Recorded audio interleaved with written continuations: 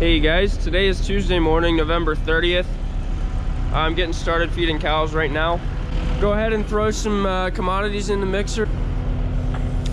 Cows like their corn flakes in the morning. This is corn that's been rolled, went through a heater, call it toasted corn. We give it to the cows, they supply the milk.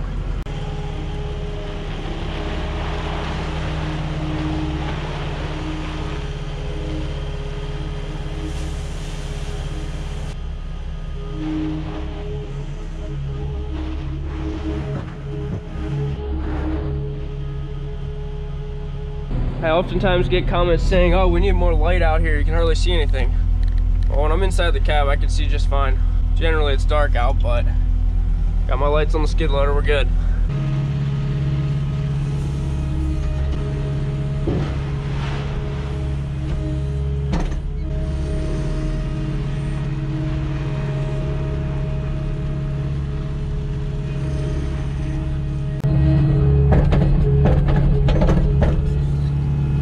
Just scoop a haylage out of the bag. I try to get a nice full scoop so I only have to make one trip. We are just now hitting 1,000 hours on the skid loader. Gonna need to do a full service on this unit very soon. Gotta go get some filters.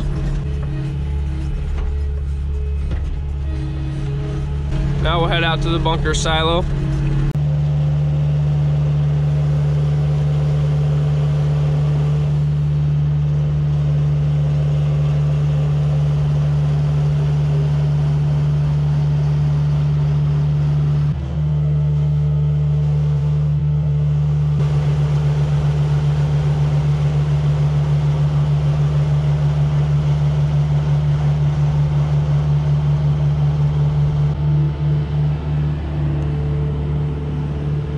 I got all the mineral dumped in. We're putting haylage and triticale in now.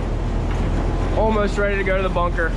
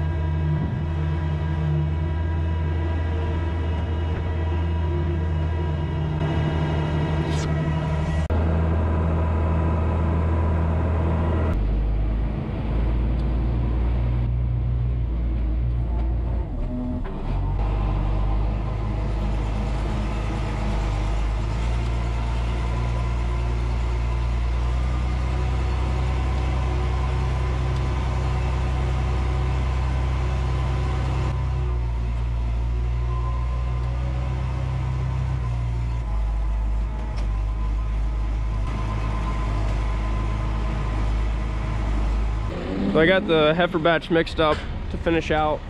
Dad's gonna run that out. I'm gonna bed up this barn. He has all the gates opened up, so we do that every Tuesday morning.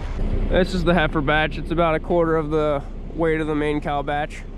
The heifers are eating more than they used to when we had them in this old barn.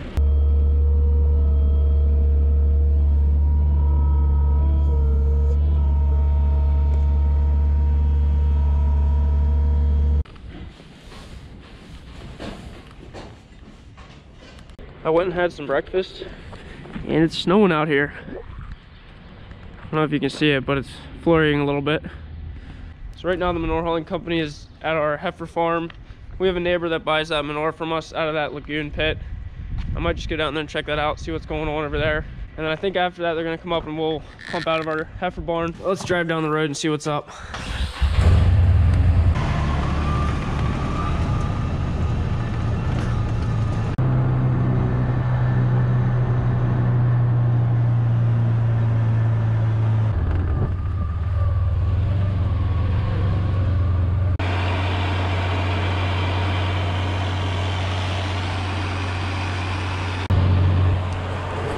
We keep our pregnant heifers at this farm.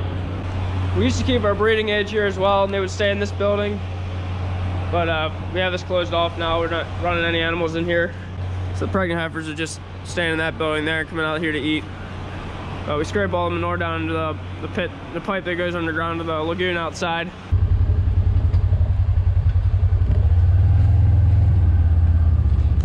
Towing about 3/4 of a mile down the road to a neighbor. He wants me to get a little wood shavings. There's a little manure spill and it's making a mess. I spread a scoop of shavings out. I guess he thought he had it on agitate mode while he left with a load, and it was still leaking a little bit out. This pit gets a lot of rainwater in it, so it's not the thickest, probably the highest quality manure, but there's some value there.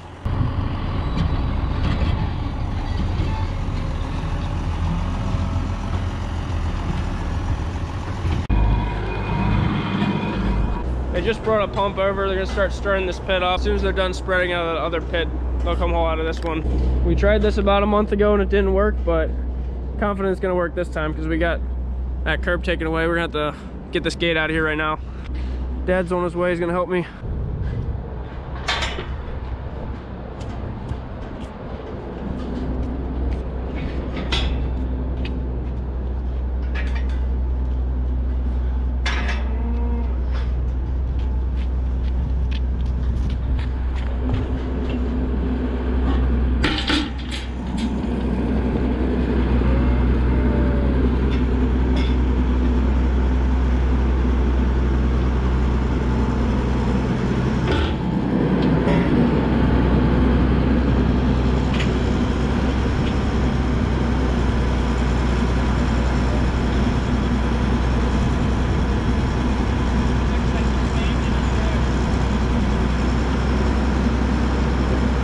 My glove earlier, we were looking in here and I realized I dropped it in the pit.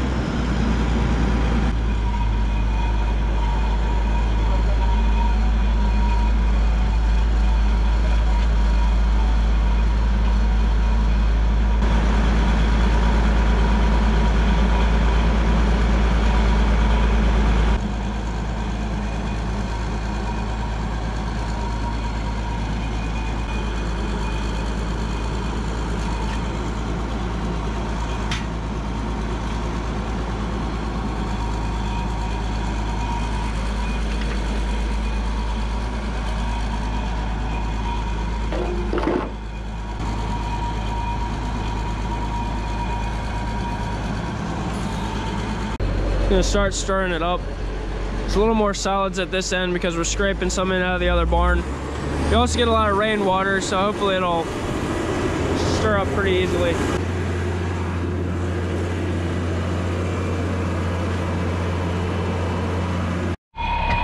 So unfortunately it's just a little too thick.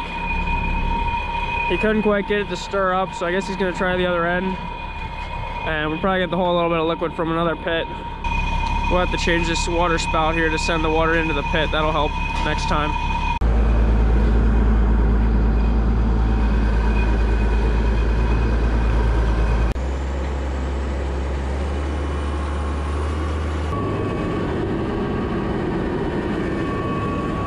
He's stirring that end and it's stirring up no problem. The whole way up, 3/4 of the way up the barn. It's not that there's not enough liquid, it's just not at the right spot. So if he can get it up this way pretty far, hopefully we come back and stir it up. It's not moving down here, I guess. Yeah, that pump's a beast. There we go. Look at that. It's pushing foam, but I can't really tell if it's swirling liquid, but it's doing something. He's bringing the pump back to this end again. We're gonna try it.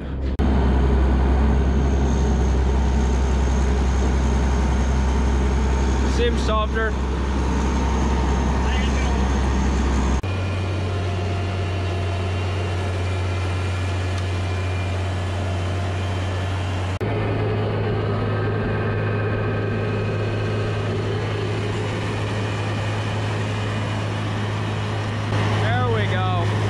This is working out really good. We were thinking we were going to need more liquid, but we don't. Key is to start agitating here, blow liquid down as far as we can, and then go to the other end and stir that up. And then we're going to come back and pump out of this end.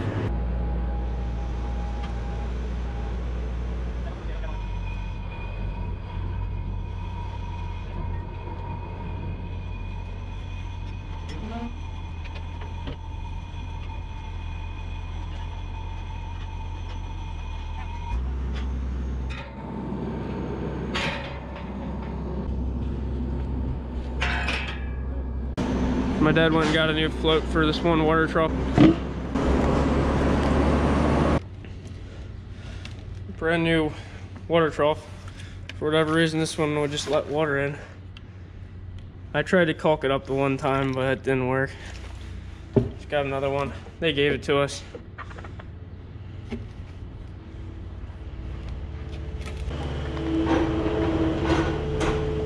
Just go throw this back in quick.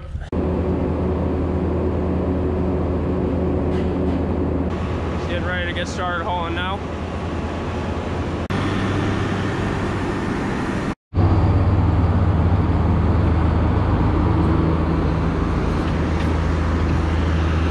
Should be 10 to 15 load to get this empty. It's not full. This pit holds about 150,000 gallons. It's only about 2/3 full. This end of the pit's emptying out nicely. He's gonna move his pump up to the main barn. We're gonna get that pit completely empty then.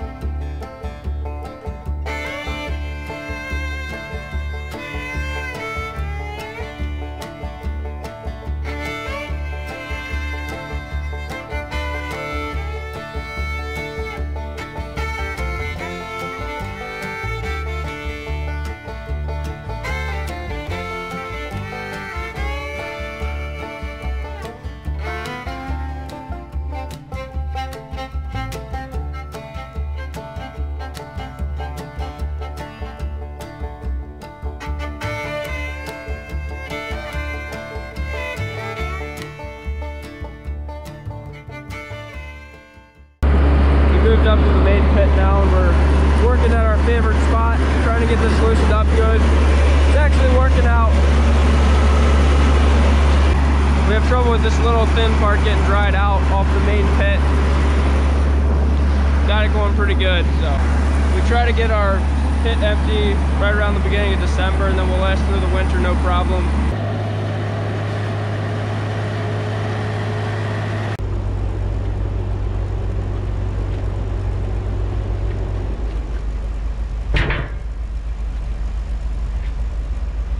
That worked out really good. They got that completely cleared out, all liquefied. The main pit is split into 3 sections out there in the main barn. They're connected halfway up, so we're working at the bottom half of each. Middle one's done. The east one has a little bit, and the west one has the most. They got 4 spreaders running now. It won't take too long. The manure haulers are almost done. They're gonna finish up, get the pit completely empty, and we'll be done for the year with hauling. This was our first fall without having our own manure hauling equipment at all, and it was really nice. They were able to actually get the pit stirred up properly. Our old pump would have had trouble with that heifer barn pit. That it wouldn't have been able to mix the whole way to the far end like that. So there's just several advantages to getting guys in to do it for us. Also saves me a lot of hours of work and the risk of breakdowns and incidents on the road with our questionable equipment. And yeah, it makes sense for us right now to not have our own spreader. We'll see about the future. Okay, see you guys in the next video.